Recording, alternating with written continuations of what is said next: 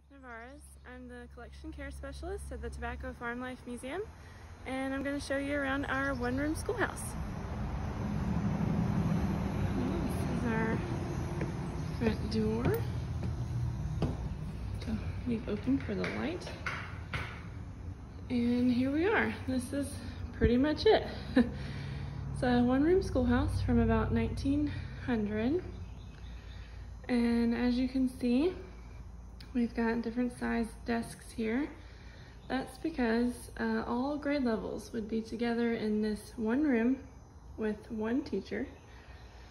Some of you may be experiencing a little bit of what this would be like while you've got all your children home together and trying to help all of them keep up with their schooling.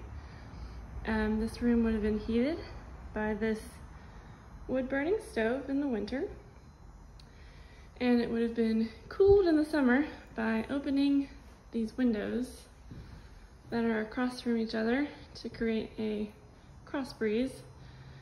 And I assure you it still would have been quite hot in here.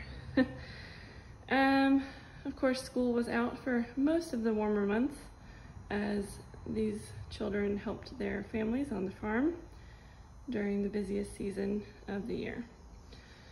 And we're gonna go beyond the rope on the behind the scenes tour and get a view of what it would have looked like from the teacher's perspective.